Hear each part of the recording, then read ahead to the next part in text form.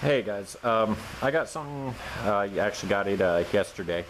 Been wanting for quite some time, just for whatever reason or another.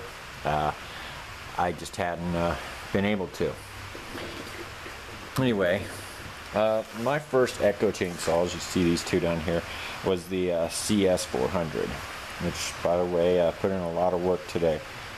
Very good chainsaw. And the CS590 I was really impressed by. True underdog there. It's been fantastic. Shortly after that, I wanted to get the smaller, since I do tend to use the 14-inch blades more often. And I got the CS310, which I've done a video comparing it to the still MS171, and I did just as well. Hung in there really well, if not beat it. Anyway, that's yeah, a topic for another day. Anyway, yeah, I got the Timberwolf CS590. I got it from a dealer nearby. You can get the CS590 from Home Depot, and you know, you'd have to order it. They don't typically stock it or carry it. Given the opportunity, I will always try to get it from a dealer. I had no problem with getting things from Home Depot, but I'm always going to support the dealer first.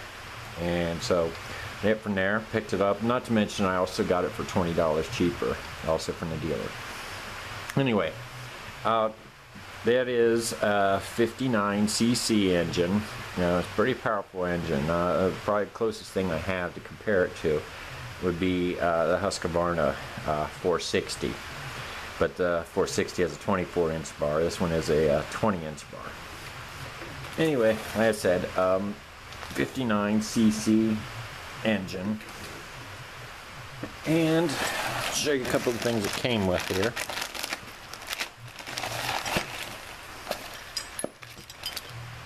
Of course, your tip guard there.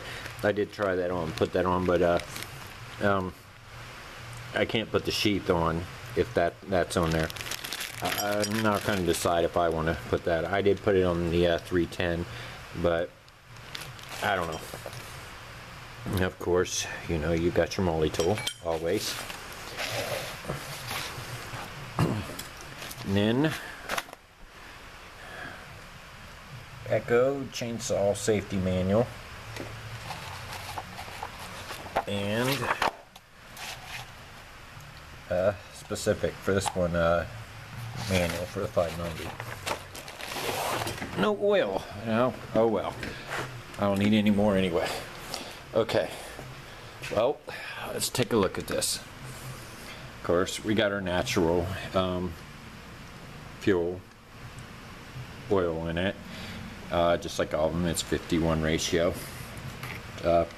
Just like the others. Stop start switch, choke, and up here, yeah, once again I'm doing this one-handed. Okay, your air filter, your spark plug does have a compression button on it. Now let's just see if I can put it back on one-handed.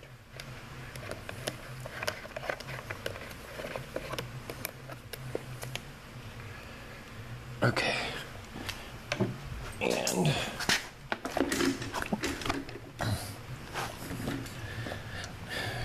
now, of course, your bucking spike. Take the sheath off here, and 20-inch bar on that. Anyway, I have busy this week, so I have never started it. And of course I did set up a log here so we can see how it does. So with that said, let me try and get this thing started. Hopefully no issues there, and let's see how it does.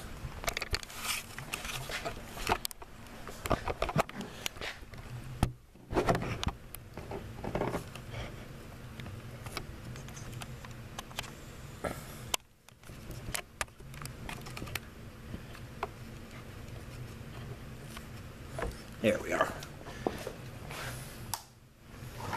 On, choke out, no primer.